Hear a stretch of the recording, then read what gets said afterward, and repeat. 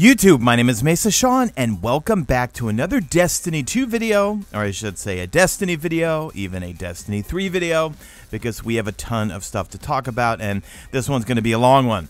Now, normally over the weekends, every like 2 or so weeks, I do what's called Ask Mesa, and technically, this is Ask Mesa number 40.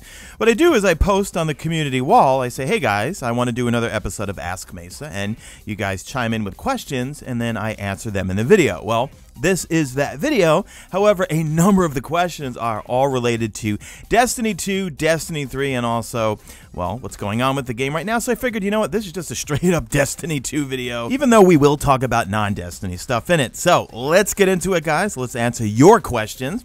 And if you enjoy it, please hit that like button. Subscribe if you're not a subscriber. As I always point out, 61% or so of you guys who watch my videos are not subscribed. So what are you waiting for? Kindly hit that subscribe button. We are at 295,000 subscribers as of tonight, Saturday, but I'm going to put this video up first thing Monday morning. All right, enough of my babble. Let's get into your questions. Shadowcaster here says, if you have answered this already, supply video, okay?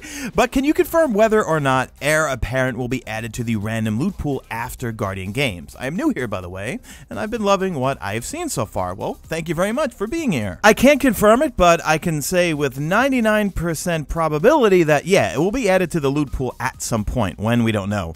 And I say this because we had weapons like the exotic Thunderlord, the exotic Arbalist, which were quest weapons, and then once the quests were over, well, I think a season or two later, they appeared as random drops. So if you don't get it this time around, don't worry, you'll eventually be able to get it. Next up, we have Monsieur Tuggy Wuggy.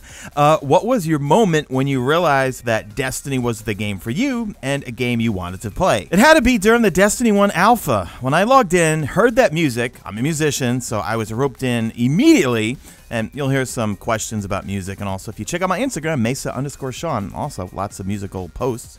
Once I heard the music and felt the gameplay, I was completely hooked immediately. A big catch for me is, at the time, I've never played a game where I never felt alone.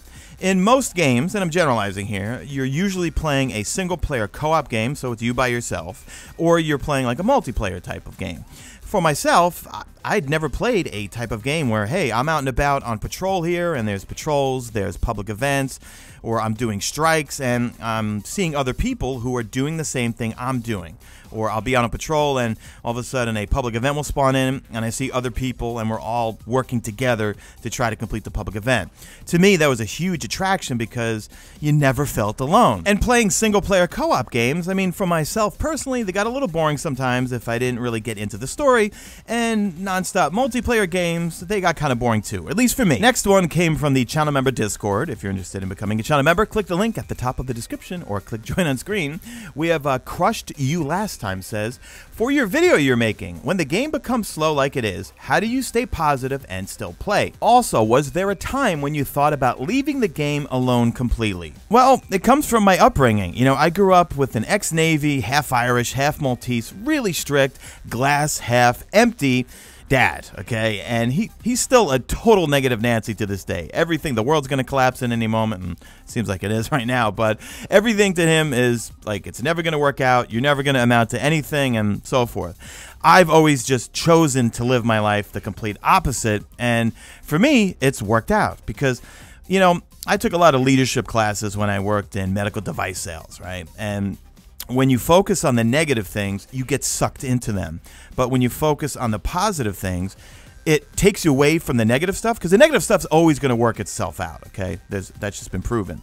But if you focus on the goal, if you focus on the positivity in something, your energy will just transfer to that, and you'll eventually reach that goal or whatever it is. So I kind of apply that to my YouTube channel, to my career, and to this game. And as for leaving the game? No, because you know what? I just look at Bungie's track record, man. We go through this every single year when we have a dry spell. Yeah, we go through a dry spell, and I encourage people when we go through a dry spell, play the games, you know? If you're burnt on Destiny, play something else for a little bit. Bungie has a track record that usually the summers are always really kicking off and a lot of fun. And then the fall, they usually drop an epic expansion. And that was some crazy comments I got on the Zur video and Thursday's news video about comparing Forsaken to Shadowkeep, and which one did you prefer? Let me know in the comments of this video, Shadowkeep or Forsaken. Moving on to Ryan, longtime channel member. He's got his little Mesa Fail 2-year icon, and man, thank you for the support this long. Mesa, I've always been interested in playing guitar and decided that I want to pursue it as a hobby. Any advice for someone who doesn't know a lick about music? I'm looking at an acoustic guitar right now. Well, Ryan, good news for you because you picked the greatest time, 2020, where you've got the greatest guitar teacher ever to grace the earth, and that is YouTube. Back when I learned guitar, I had to self-teach myself, and it was all through what's called tablature books, where you'd have an album that you would like, you'd buy the book, and it would show you these lines called tablature, and it would show you where to put your fingers, and it would teach you the names of the chords and so forth, and then from there you just naturally learn what the names of all the chords are and how to strum and how to pick and all that sort of stuff. But with YouTube, every single guitar lesson available is on YouTube, and any band that you like or song that you like, someone has a YouTube video on how to play it. Electric guitars are way easier to play than an acoustic guitar, but I feel like everyone that starts out initially should play on an acoustic first because it is much harder. So I would just go pick up an acoustic from a local guitar center or local guitar shop when they're finally open. I know all the guitar shops near me are all closed. Pick up a cheap one. Don't buy an expensive one. You could pick up one for under $100. You can even get one used for, I don't know, probably like $50, and just start from there. Get the acoustic. Even to tune the guitar, just look up Guitar Tuner on YouTube, and it'll teach you how to tune the guitar. Super simple. Next up, we have Gene Hammond. Do you think XP is easy enough to get for casual players? I'm going to say yes and no. I'm going to say it's really not a fun player experience, probably not for the casuals, because I would say a casual, you've got limited time, so you want to maximize your time, and is it really fun to go to, well, certain vendors who are going to provide the most XP and just do those boring bounties? And that's why in this week at Bungie, they're looking to kind of move away from that, or at least it seems like it. We need to know some more details as we move forward throughout the year. However, I do think Bungie did set it up like that on purpose, because we do have the rank system. You want to get to rank 100 if you're a casual player anyway and get all the rewards, but at the same time, it's just not a fun player experience only doing bounties, not experiencing other core gameplay things within the game. JW says, how is your dog doing? Good old Max, my little wire coat rescue Jack Russell Terrier. He's doing great. You're probably asking because about a month ago he had surgery to have bladder stones removed. He's been fine since then, and actually his birthday is this month, May 26th. So if you want to wish him a happy birthday, wish him a happy birthday in the comment section. Say happy birthday, Max. But if you want to see pictures of him, well, more pictures, I got a million of them on my Instagram.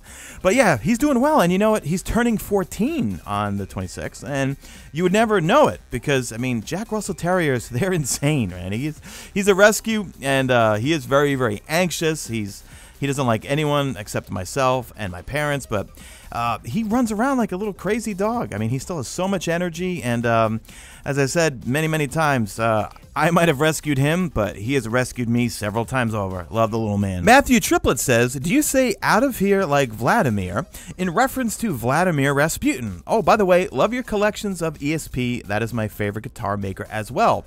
That's all I play. Keep on rocking. Well, you have great taste there because I'm obsessed with ESP guitars, but I do have one Gibson Les Paul custom shop aged. No, that just stems from us, you know, growing up in Queens, New York. We were just kids from the streets, you know, riding the subway, taking the bus, getting into trouble, and that's just how we spoke, you know. We'd say something like out like trout, or I'm out of here like last year, and I once said it at the end of a video, and I thought it was kind of funny, and I think some of you guys like it, and some of you don't, because some of you leave me some nasty comments. Will you stop saying that? And I don't know. I think I like it, so I'm going to keep using it. Next question, Team T-Char, if you had to pick only one loadout to use, what would it be? Well, I'm going to throw the question back to the comment section. Throw in the comment section, what's your one loadout that you would have to use? But for me, it's going to be Top Tree Dawnblade. And I'm going to use my beloved Outbreak Perfected. I'm going to use my Summoner. It's not the greatest roll, but it's got Moving Target, Rampage, and a Range Masterwork, and 21% Delirium.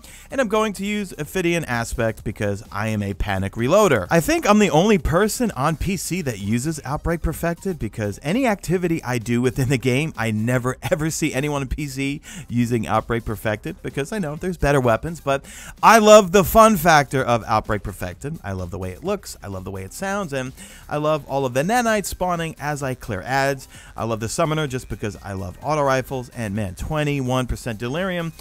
You know, Hammerhead was my go-to for my machine gun. I am more obsessed with machine guns than anything for my heavy slot, but 21% Delirium, not having to reload, and when you put on all the scavengers and also reserves and things for machine guns, yeah, I love 21% Delirium. Okay, let's answer 3 questions that all kind of tie in with each other. So from Woozy, what do you think about all the leaks that have popped up about the content to come? I've made 3 videos on those, so make sure you check those out. Annotated on screen and linked in the description. We have Lava Lamp. Do you think darkness subclasses will be a thing? And then Ivan, you've got a loaded question here, and yeah, you say loaded question enough. What are your expectations for the final DLC and Destiny 3? What? Final DLC and Destiny 3?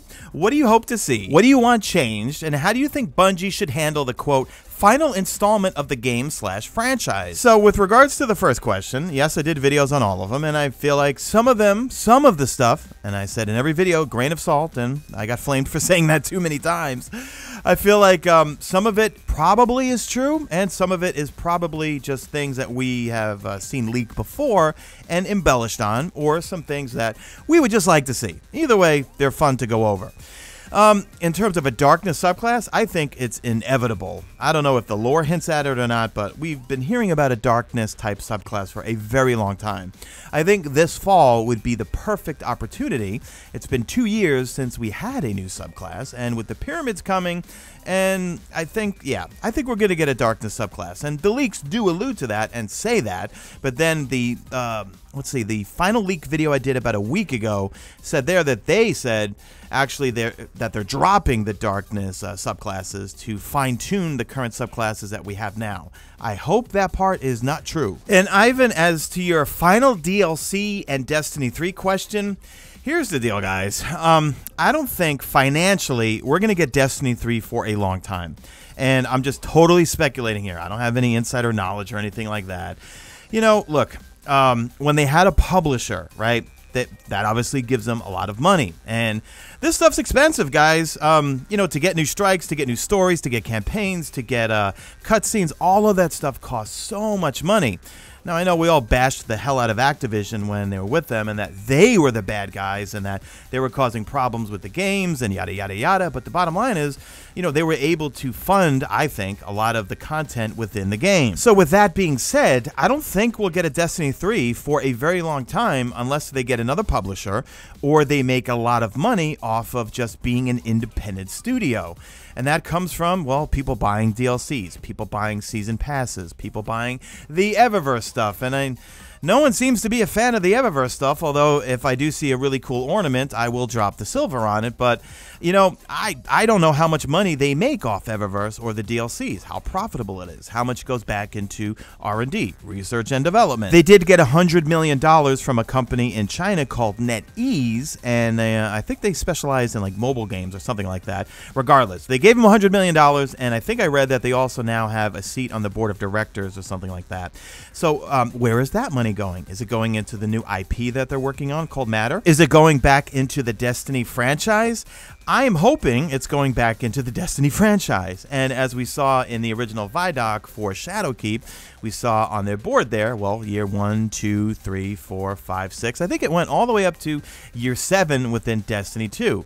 So I think more than likely we're not going to see Destiny 3 for a while. I think at some point we will see it. It just all depends financially on how they do as a company. Until then, I think they're just going to keep making DLCs and expanding on Destiny 2.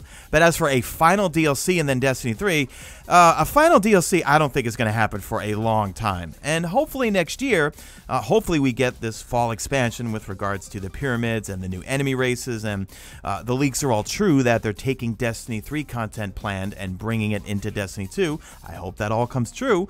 Well, I hope that makes them a boatload of money. If you're a subscriber of mine, well, you obviously love this game. I love this game. So we should be rooting for Bungie. We should be rooting for that they do make a lot of money, because we need them to make a lot of money if we want this franchise to continue and continue to be the best that it can be. I still am Mr. Positive Pete and think that every year things get better, and of course every year during the spring we do go through a dry season. Happens every single year like clockwork. I never understood the mindset of some of the tweets that I get, or even some of the comments, who play the game a ton but then just say horrific things about Bungie and the developers and are very entitled. I'm sorry, not all of you guys, but I will say I do see a lot of entitlement out there, especially when I see comments like the next DLC or next season should be completely free because I didn't like this particular season. Doesn't work out like that, man. Look, dare to fail. You ever heard that term? Dare to fail, all right? They have to try new things in order to see what works and what doesn't work. And in my humble opinion, each DLC expansion has been better than the last. I know a lot of you guys disagreed with me on the whole Shadowkeep versus Forsaken thing. I don't want to get into it again, but leave me a comment in the comment section. Which one do you like better, Shadowkeep or Forsaken? I still am keeping a tally because I do want to make a video on it. And that is going to do it for this video, guys. If you did stick around to the end, or even if you just stuck around to a minute or two, leave me a good old hashtag made it to the end. If you did make it to the end. If you'd like to become a channel member, click the link or click join on screen. We've got an awesome Destiny 2 Mesa Army community over on Discord, and the channel members set up an awesome Destiny 2 clan over on Discord. All right, guys, drop a like in this video only if you see fit. Follow me on Twitter at Mesa Sean. Check out my stream, usually and always on YouTube, and that's it. I am out of here like Vladimir.